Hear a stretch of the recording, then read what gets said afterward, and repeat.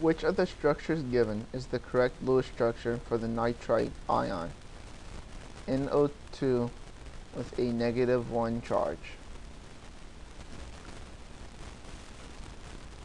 We know that nitrogen and oxygen, as second row elements, will follow the octet rule. So let's see if all the atoms in these structures obey the octet rule.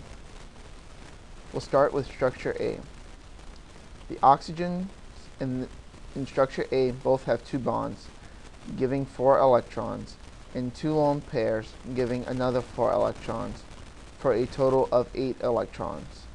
So the oxygens obey the octet rule.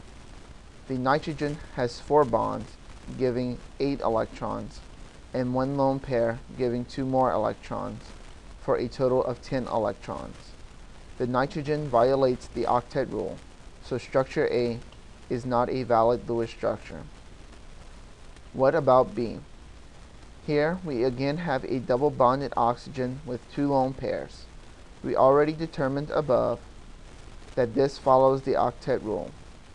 What about the other oxygen?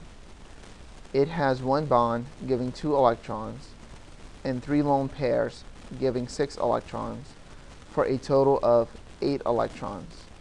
So this oxygen follows the octet rule. What about the nitrogen? Nitrogen has 3 bonds giving 6 electrons and 1 lone pair giving 2 for a total of 8 electrons. The nitrogen obeys the octet rule as well as both oxygens, so this is a valid Lewis structure. What about structure C? As in B, we have oxygens with 1 bond and 3 lone pairs.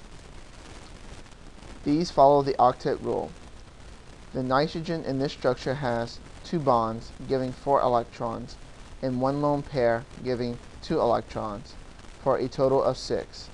The nitrogen here violates the octet rule, so C is not a valid Lewis structure. What about D? We have an oxygen with 2 bonds and 2 lone pairs, which we saw on the previous slide does follow the octet rule.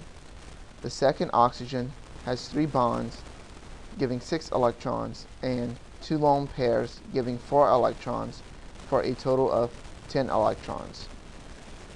The nitrogen has 5 bonds giving 10 electrons and 0 lone pairs giving 10 electrons total. Both the oxygen and the nitrogen violate the octet rule, so structure D is not a valid Lewis structure. The only structure in which all the atoms followed the octet rule was B, so B is the correct answer.